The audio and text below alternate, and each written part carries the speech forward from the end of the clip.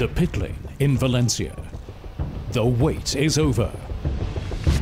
The presentation of Mercedes GP's second Silver Arrow, the fourth works Silver Arrow from Mercedes-Benz in the history of Formula One. Targets. Our aim is very, very high, definitely, because the Silver Arrow belongs very far in front in Formula One. And I think the main thing this year is going to be development through the season. That's going to be crucial. Mercedes GP, keen to go on the attack. Now, looking forward. Last season was instructive, but is done and dusted. Well, after a kind of disappointing last year, we have a big belief and hope into the car of this year. And we estimate to be back on the road for podiums and hopefully even winning races. Compared to last year's MGP W01, the airbox on the new W02 is no longer split, and the front section has also been modified. After a year of development, the team is now ready.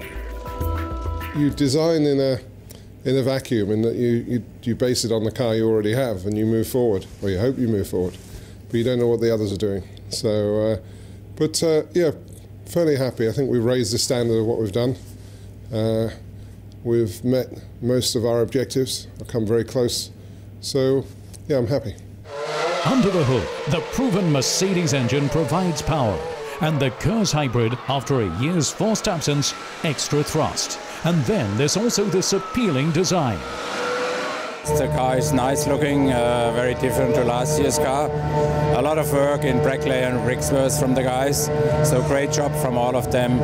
They have had quite a hectic winter, but the car looks great. The new Silver Arrow is designed to look great and develop gradually to peak performance, with the drivers and new silver paintwork then able to try to outshine each other.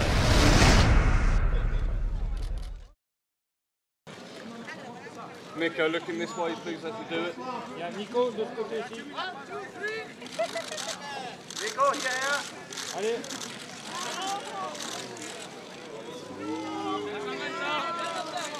Nico, einmal hierher. Michael. Eso adelante. Michael. Michael. Michael.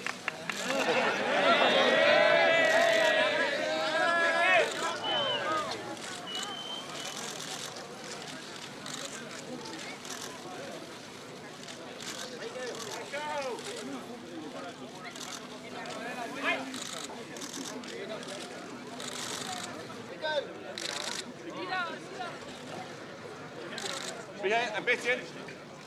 Klein bisschen.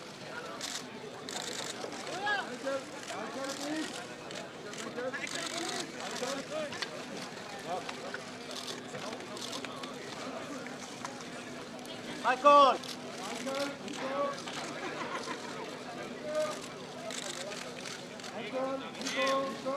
Michael in front. Michael.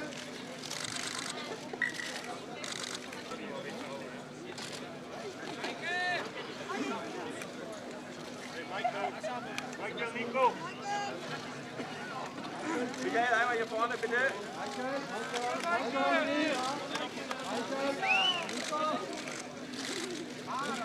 Michael, to me, please. Michael.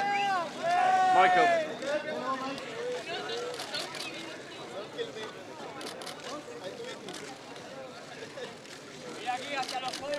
Nico.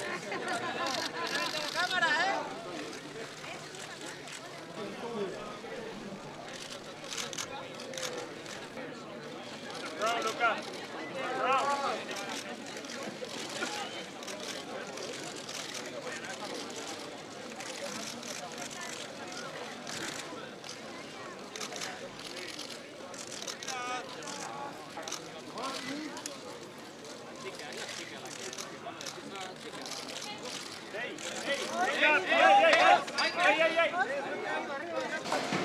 Draußen einmal als komplette Test.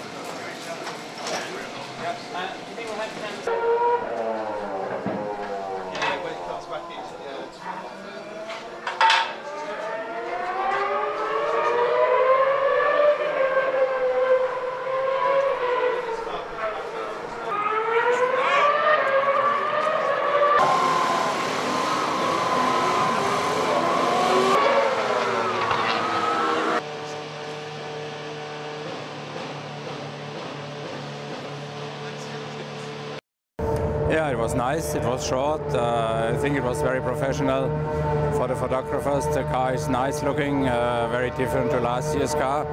A lot of work in Brackley and Ricksworth from the guys. So great job from all of them. They have had quite a hectic winter, but the car looks great. The aims are to improve. We have been fourth in the World Championship rankings last year, and we want to improve from there. And of course, we want to win races. We want to do step by step and go forward.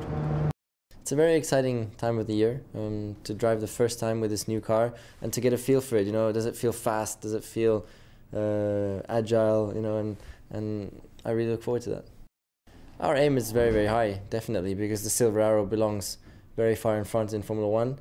And I think the main thing this year is going to be development through the season. That's going to be crucial.